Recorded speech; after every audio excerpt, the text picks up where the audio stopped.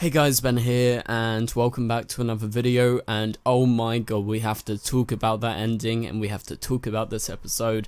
I'm so excited because this episode was amazing. So if you do go on to enjoy the video, please be sure to leave a like and a comment and subscribe if you're new so you don't miss any DC TV videos later this year.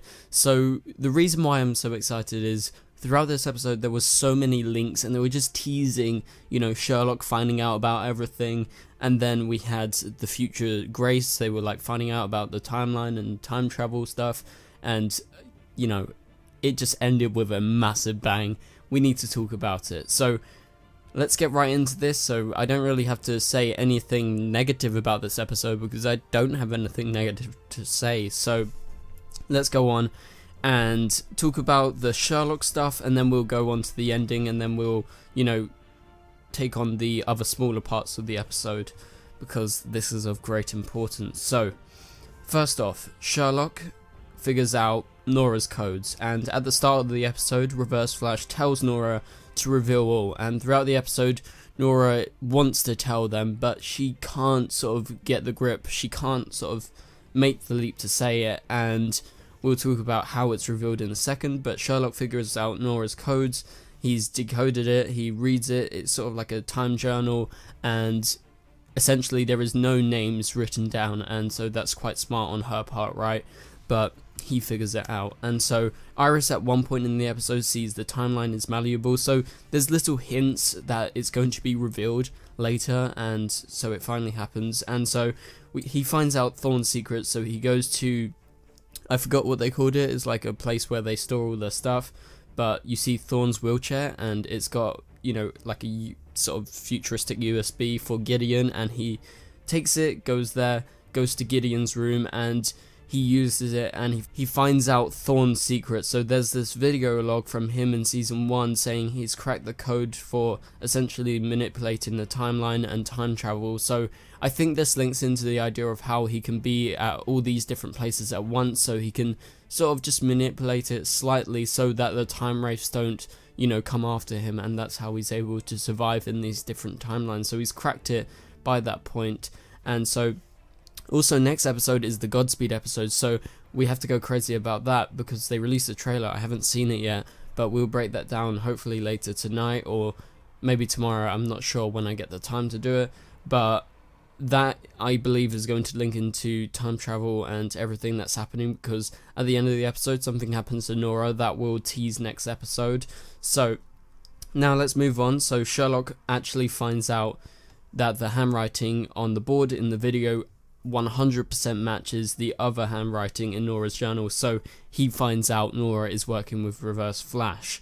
And so then at the end of the episode, when we get to the ending scene, which is just like a mind-blown sort of scene where I was just like shaking for Barry and shaking for Team Flash and shaking for Nora, because it was at this point Sherlock actually reveals Nora's working with Reverse Flash, and so he just leads it up by saying something along the lines of, so when she first came back in the timeline, she made the lightest footprint at first, just, you know, going back to these 4 specific times, just saying hi, making sure she doesn't change anything really big, and then suddenly something else happens. She stops the satellite and she does something rather brash and she reveals herself. And so everyone at first thought that was her idea, but as we've been theorizing since the end of that season, we kind of thought that there was someone behind it. And obviously we knew by, I believe, episode 10 that Reverse Flash was working with Nora, but now they've finally found out because Sherlock explains it. And I think it makes it all the more worse for Nora that Sherlock found out rather than her actually saying it herself. So I think that's more of an impact, and so it wasn't her idea to do that, and it wasn't her idea to do these different things, and so she's been getting help in the future, and Reverse Flash seeks to change the timeline for his own needs, and that's what Sherlock says. So we can infer that, yeah, they're probably trying to work together, but there is a greater reasoning for Reverse Flash trying to change the timeline, because he cracks the code and he does it in a way to benefit himself, and you saw that in that video log. So it's not just all about Nora, and I'm sure that will be revealed soon, but holy shit, Barry, Iris, and everyone's reaction, especially those two, Barry starts tearing up with the reveal of her working with his greatest enemy. And so just in an instant, when Nora's saying sorry, she's unable to speak, Barry literally just uses his powers. He runs, he grabs Nora, and he locks her in the time vault. Oh my god, when that happened, I was like, oh my god.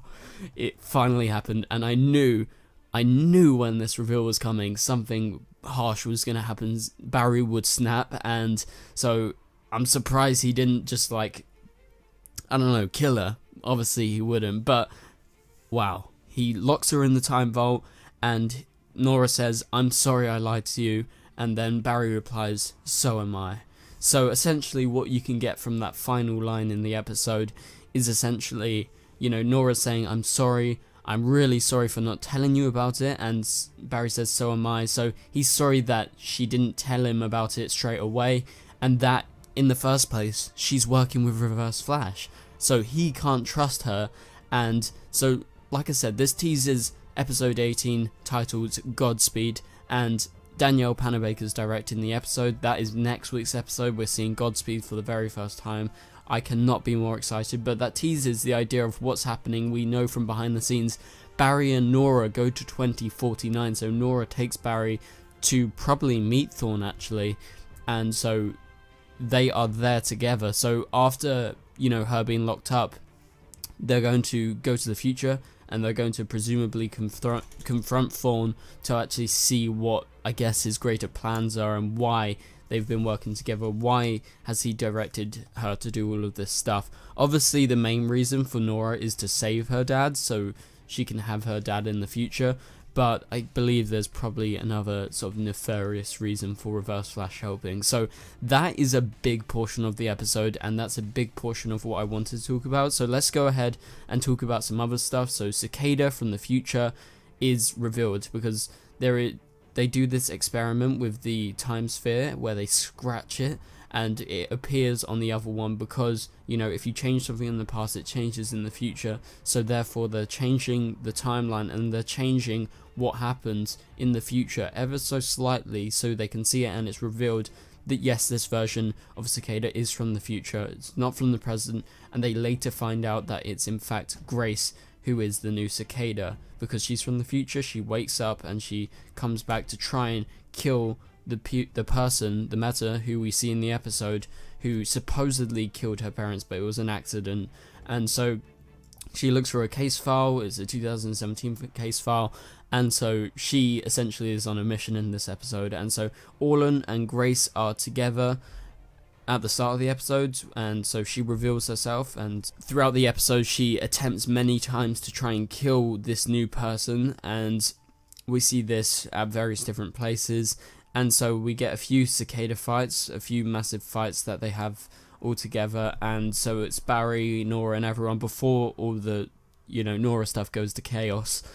And then by the end of the episode we get this scene where we actually see Cicada, the old Cicada, Orlan, actually turning and, you know, looking and thinking back on what he's done and how he's been wrong. And I really like the way they ended Cicada's storyline, well, you know, Orlan's storyline, because Grace is still going to be around. So essentially he's sort of realized what he's done wrong, and he's come back to Earth essentially. And oh my god, Grace killed Orlan. That is massive. So Cicada is officially dead, and he's gone.